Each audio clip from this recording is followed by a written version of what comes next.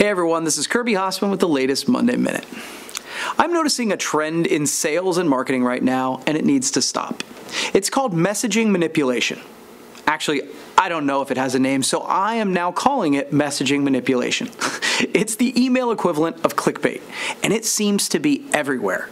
You've probably been on the receiving end of one of these messages.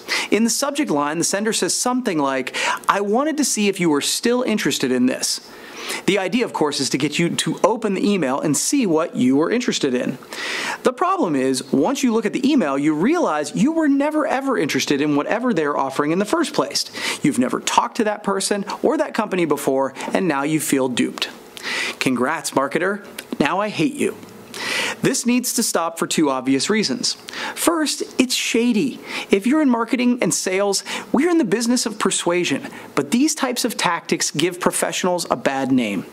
It's a gross way to get a short burst of attention. It reeks, to me, of a way to show increased open rates. And that, my friends, is not the point. More importantly, messaging manipulation. See, I'm coining that term here. It's just not a good strategy for business. If you get me to read your email, now I want nothing to do with your brand. Best case scenario, I delete your email quickly and forget. Worst case, I block your email and vow to never do business with you ever. Yes, we need to get attention, but let's stop the messaging manipulation.